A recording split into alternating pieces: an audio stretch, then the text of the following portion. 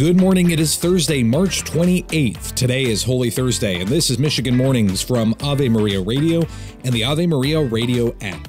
I'm Matthew Hanley. Coming up, I'm sharing a sermon by St. Melito of Sardis on Jesus, the Lamb who is slain. But first, your local weather and this news.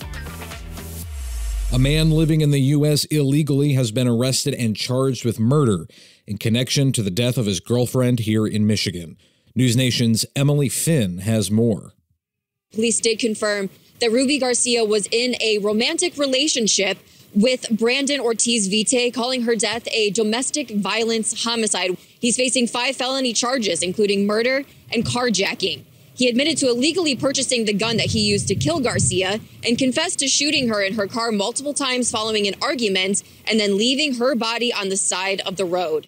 Ortiz Vite called 911 Sunday from a church in Allegan County to surrender, and her car was found near South Haven with bloodstains and bullet holes inside.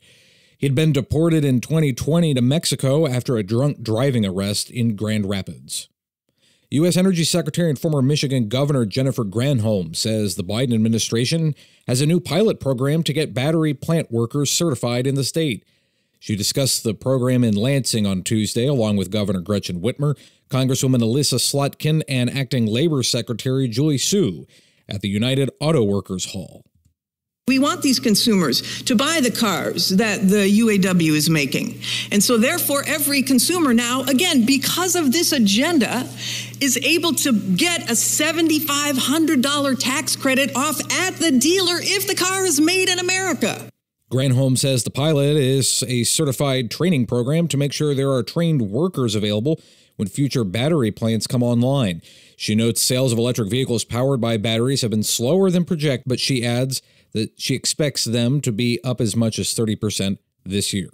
Catholics at St. John Fisher Chapel University Parish are engaging in a centuries-old devotion to the Holy Face of Jesus in preparation for Christ's passion and death through the veneration of a relic resembling Christ's face on Ve-ronica's veil.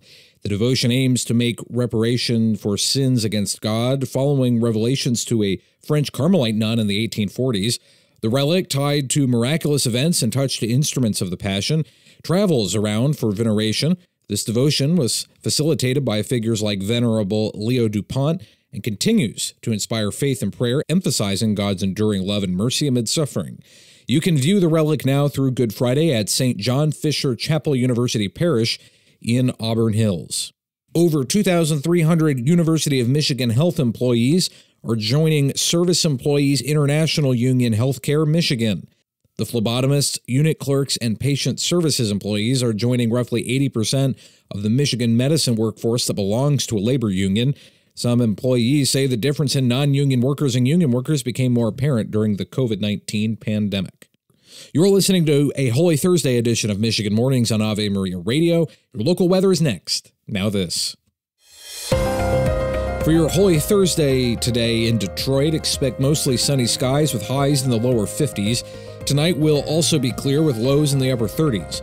We'll have sunny skies for our Good Friday with highs in the mid-50s. Saturday, the clouds return, bringing with them a 70% chance of rain. Highs will be in the lower 50s. For our Easter Sunday, we'll have mostly cloudy skies and highs in the lower 50s.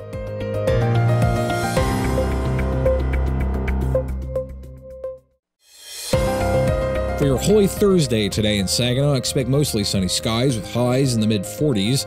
Tonight will be clear with lows in the upper 20s. We'll have sunny skies for our Good Friday with highs in the lower 40s. Saturday, the clouds return, bringing with them a chance of showers. Highs will be in the upper 40s. And on Easter Sunday, you can expect mostly cloudy skies and highs around 50.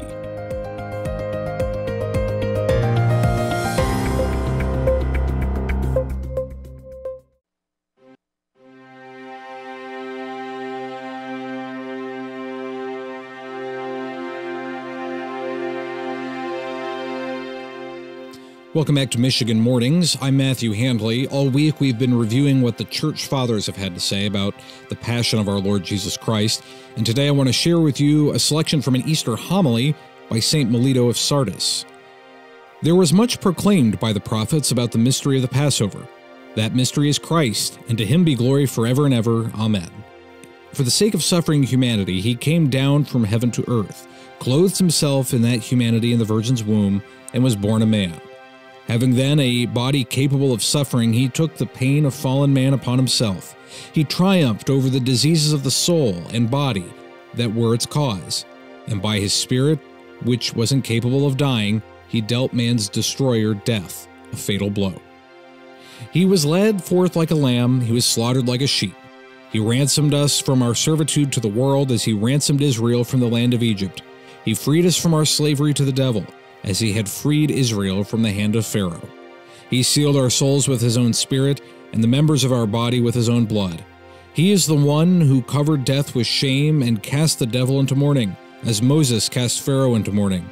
He is the one who smote sin and robbed iniquity of offspring, as Moses robbed the Egyptians of their offspring. He is the one who brought us out of slavery into freedom, out of darkness into light, out of death into life, out of tyranny into an eternal kingdom, who made us a new priesthood, a people chosen to be his own forever. He is the Passover, that is, our salvation. It is he who endured every kind of suffering in all those who foreshadowed him. In Abel he was slain, in Isaac bound, in Jacob exiled, in Joseph sold, in Moses exposed to die. He was sacrificed in the Passover lamb, persecuted in David, and dishonored in the prophets. It was he who was made man of the Virgin, who was hung on the tree. It is he who is buried in the earth, raised from the dead, and taken up to the heights of heaven.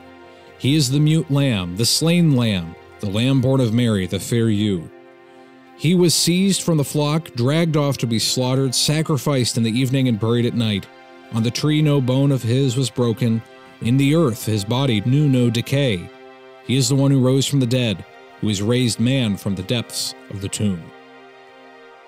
Again, that's from an Easter homily by St. Melito of Sardis. That's going to do it for this edition of Michigan Mornings. Lord willing, I will be back tomorrow with a special Good Friday edition of the program. Until then, goodbye.